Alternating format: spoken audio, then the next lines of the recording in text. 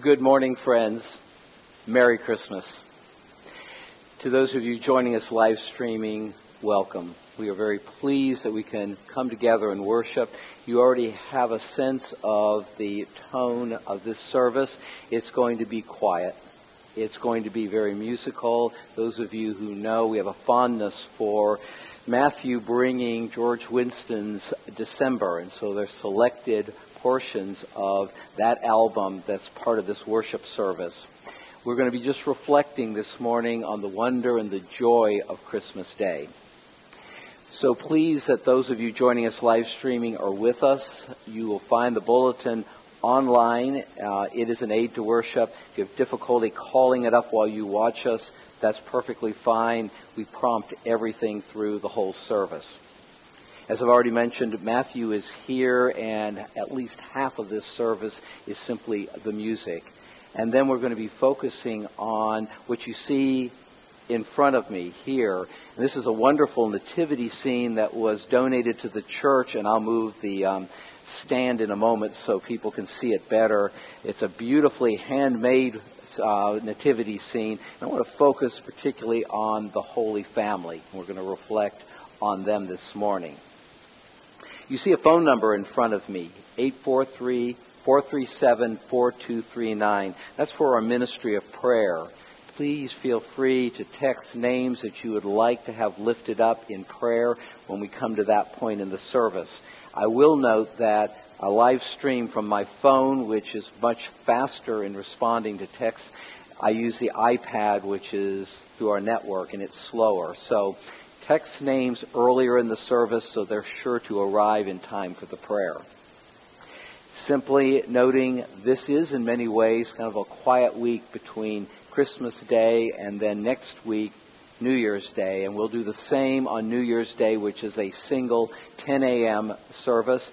For those who have come, there is coffee and a few refreshments set up in the fellowship hall. Feel free afterwards to go back and share with each other and just share the joy of this day. The men's prayer breakfast will meet this Tuesday morning, 7:30 a.m. as usual. Well, friends, technology allows us to share worship in real time. Let us greet one another in spirit. May the peace of Christ be with you and also with you. Amen.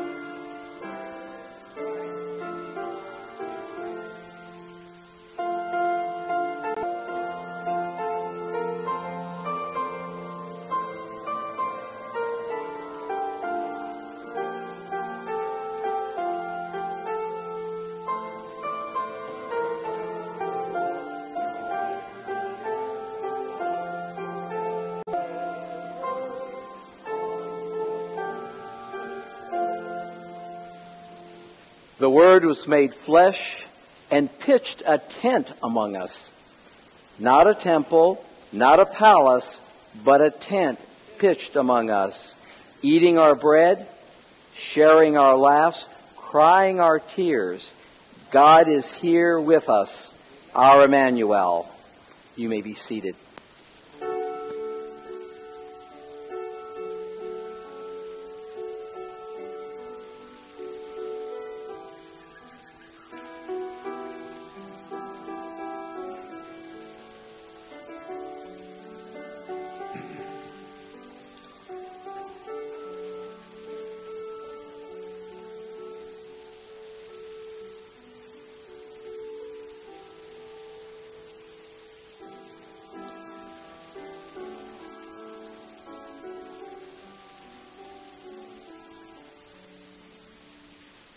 Surely the presence of the Lord is in this place.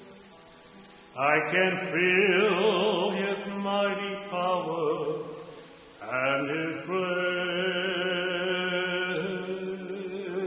I can hear the brush of angels' wings. I see glory on each face. Surely the presence of the Lord is in this place. There's a holy hush around us as God's glory fills this place. I touch the hem of his garment. I can almost see his face, and my heart is overflowing with the fullness of his joy. Yes, I know without a doubt that I've been with my Lord. Surely the presence of the Lord is in this place. I can feel his mighty power and his grace. I can hear the brush of angels' wings. I see glory on each face. Surely the presence of the Lord is in this place. Amen.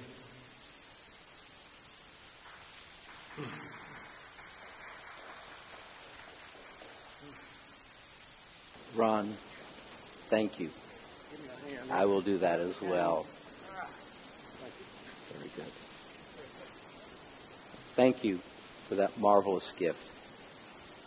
It will not surprise you to know that for now, more years than Ron wants to count, he has shared his passion and his talent for music. Thank you. It was a perfect fit for this morning. Absolutely. Well, friends, as we come into this sacred and holy time and space, we open ourselves before God. And an important part of that is being honest and humbling ourselves. The purpose for our confession is to receive the forgiveness that God so graciously offers. So first, in one voice together, and then in silent reflection, let us open ourselves fully before God in order to receive the gracious mercy that God freely extends. In one voice, let us pray together. God, in all generations, you have brought light into darkness. As a pillar of fire, you gave guidance. From a burning bush, you proclaimed deliverance. In Christ, you shed the light of mercy over all the earth. We confess that, like shepherds, we are fearful of the brightness of your glory. We find the vision of your majesty too much to bear. In your sublime presence, we stand revealed. Our reluctance to love, our fear of being loved, our need of mercy, and our refusal to serve all stand exposed.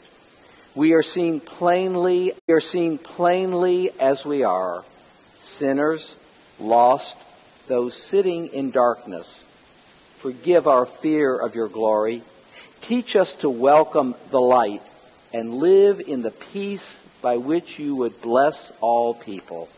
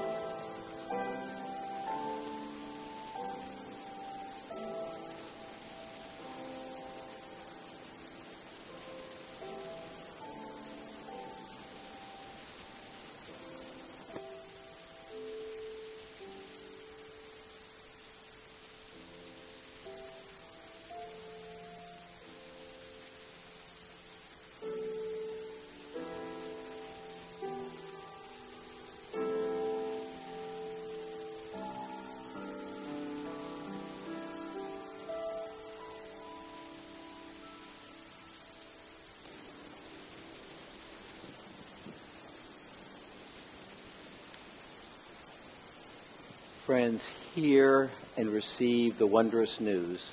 For it is in Christ Jesus that we are forgiven. Amen. Hallelujah.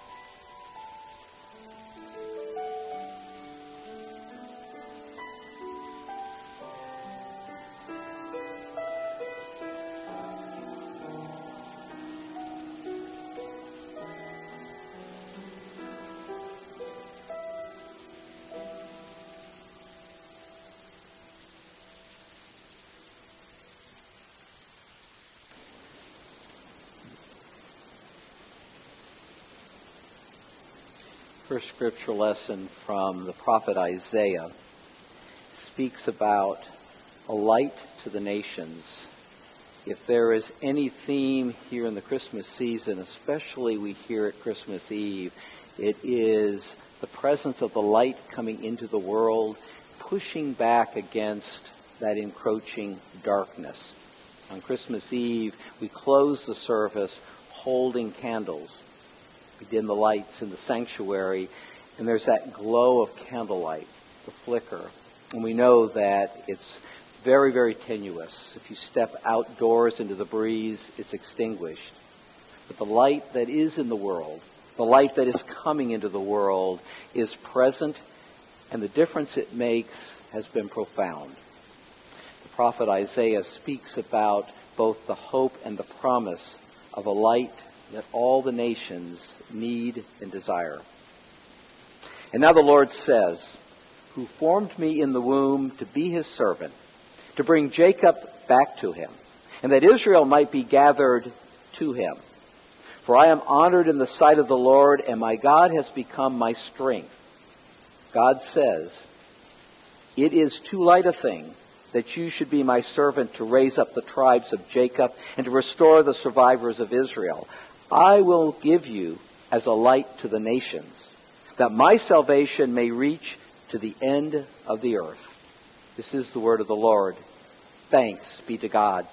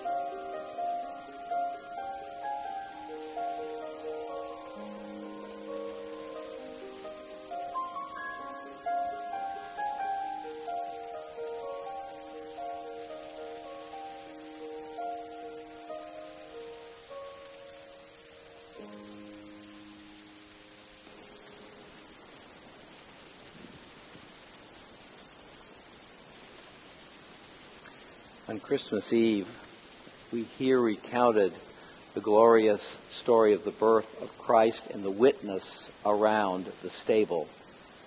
This morning, taking us to a few days shortly following that event, the time when the family returns and goes to Jerusalem in order for to be done at the temple that which should be done.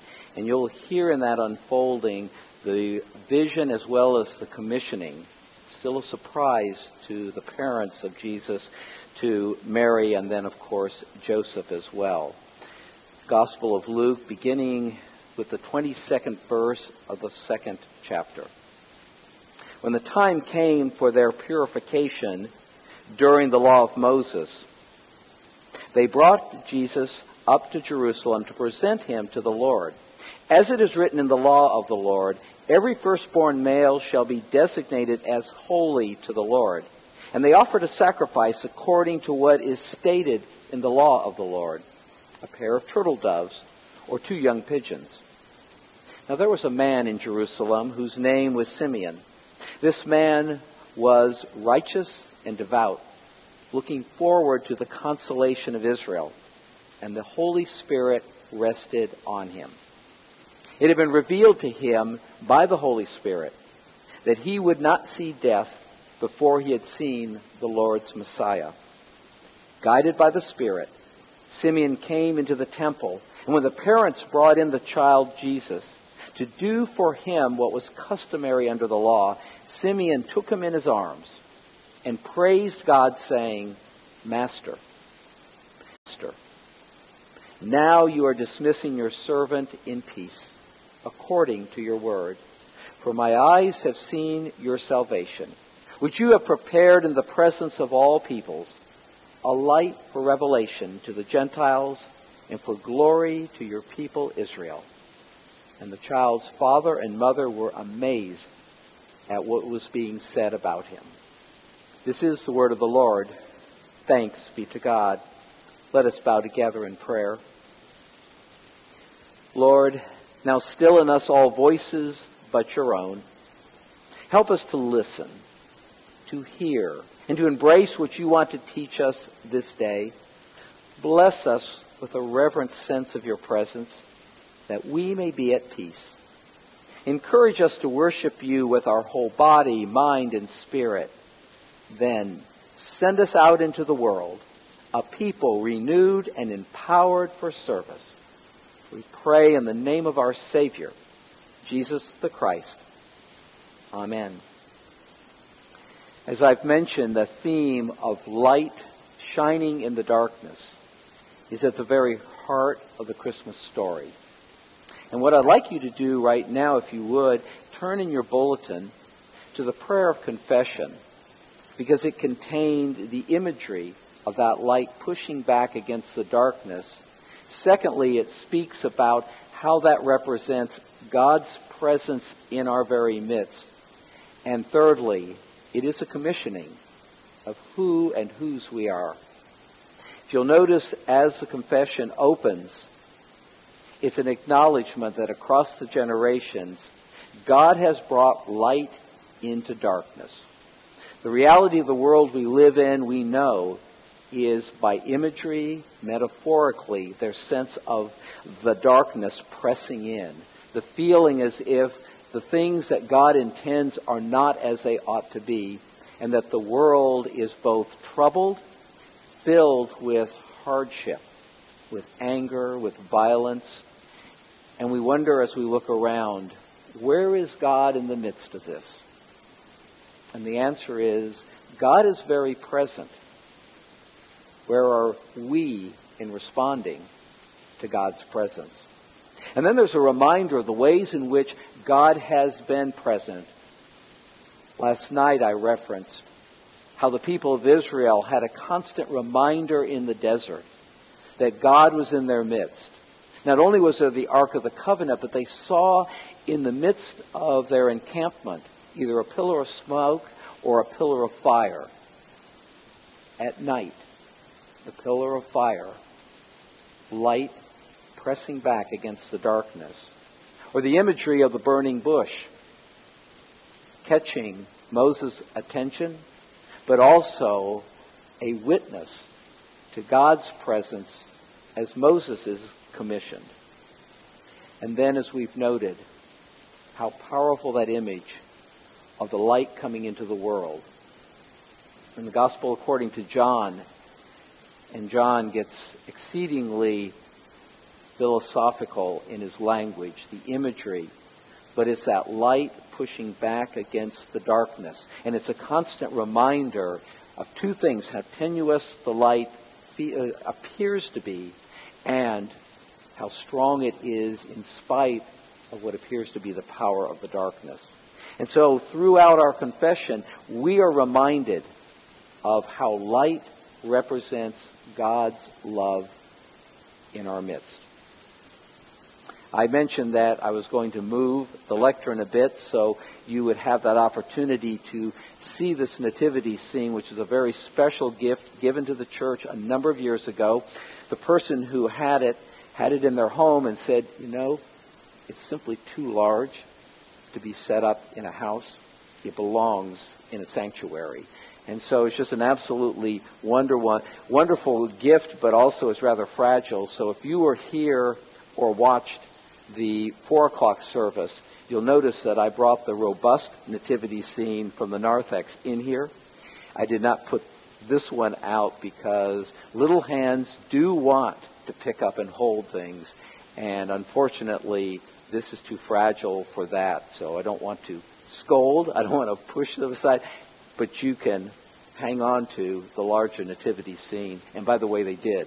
So it was wonderful.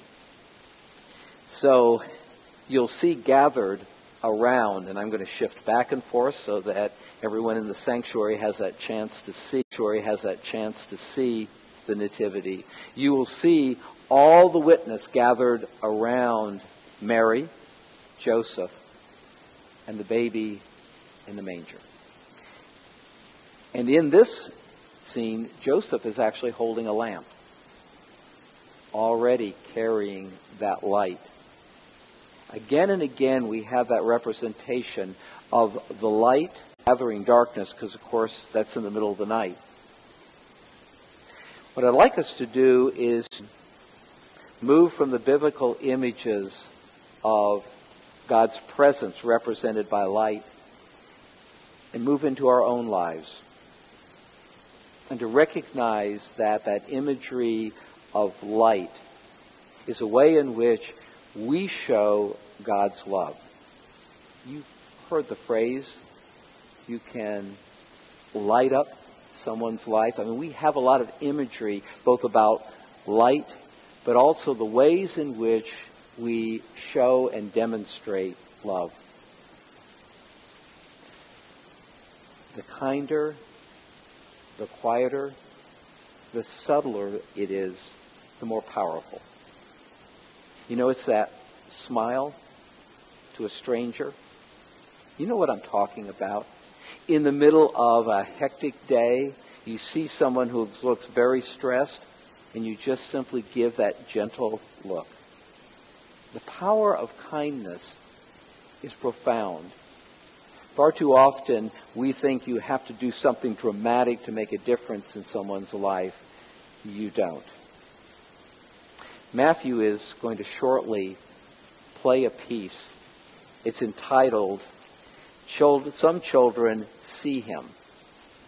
And the imagery there is that with open eyes and open hearts, we recognize things that are all around us. Life gets very busy, and this has been a very hectic season, and it's easy for us to simply miss what's all around us. Those of you who have gathered here this morning have come in the quiet of a Christmas morning. Those of you joining us live streaming have taken a pause in the midst of what can be a busy day. And in that pause, we open our hearts and our ears and our eyes and begin to recognize that God has given us a remarkable gift. God has come into the world and been one with us. Last night I used an image. It's one of my favorite stories. I'm sure it happened, and it's one that clergy sort of gather. And the story goes like this. There's a very young child, wakes up scared in the middle of the night, cries out, and one of the parents comes to the child and sits in the bedroom a while, calming the child. And then is ready to go back to bed, and the child continues to be afraid, and so the parent says, I think the child's about 5 years old, goes, well, you're not going to be alone. You know, God is with you, always with you.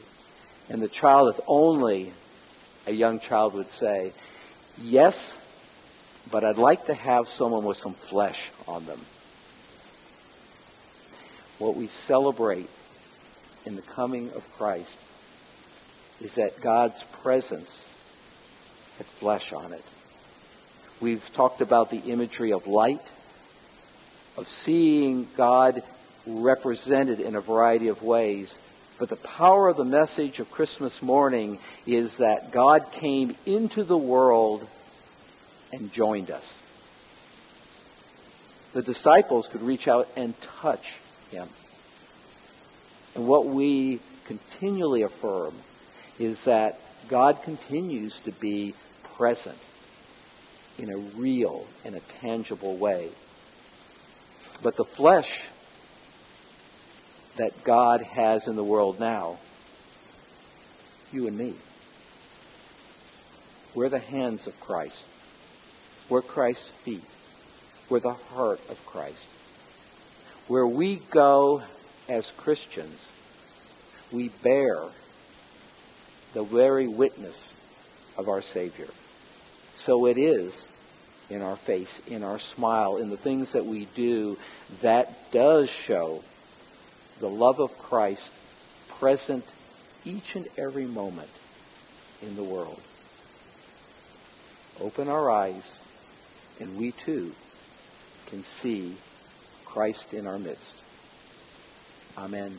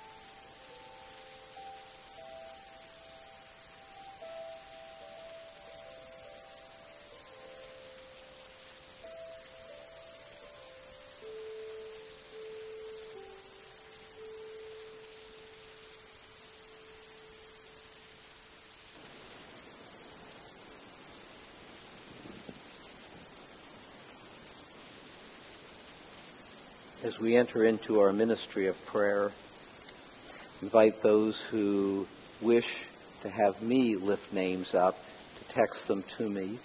Those that are present here, you may speak names, and as always, we can lift them from the silence of our hearts. Let's bow together in prayer. Most holy and gracious God, on this morning especially, we give you thanks for a love that reaches out and draws us close, claims us, holds us. We give thanks for the wonder of this day, for the gift of your Son, for all that he has meant to us. We turn to you in prayer, and in the stillness of this morning, we lift to you the needs of the world. The list itself is overwhelming. When we begin to consider all the needs, it's far too easy for us to fall into despair. As we turn to you in prayer, we ask first that you inspire us, that you guide us, showing us how each and every one of us can make a difference. Remind us that you will weave all of our efforts together, so our prayers reach out to the many needs of the world. And we ask that you show us how we might help. Much closer to home, we lift to you those we do know, whose needs we know all too well, and who are in need of the care, comfort, and strength that flows from you. Pray for Jim Curley, for Ken Hitchcock, Carol Walters, Sherry Shannon, Tim and Joe Coughlin.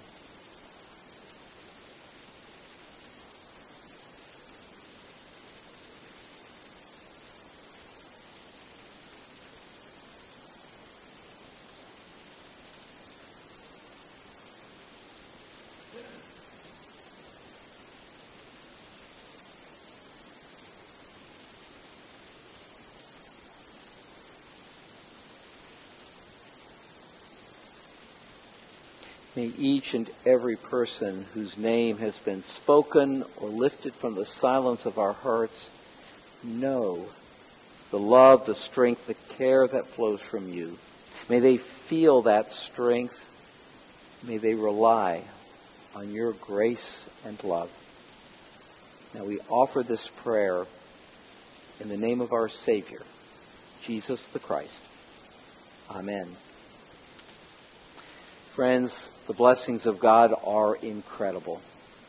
The gift of life, the people that God has placed in our lives, the resources God has entrusted to us. May we now at this time continue worshiping God as we present our gifts, our offerings, and our tithes.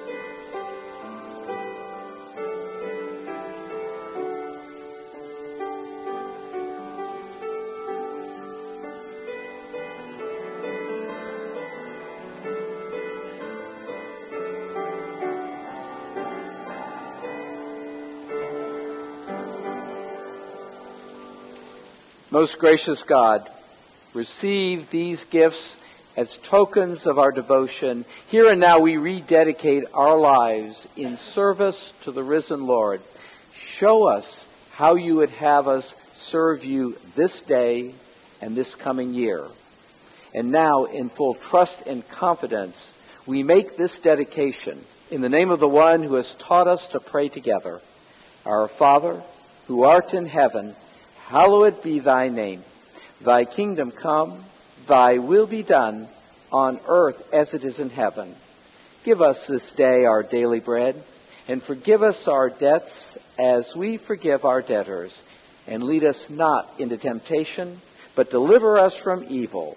For thine is the kingdom, and the power, and the glory forever. Amen.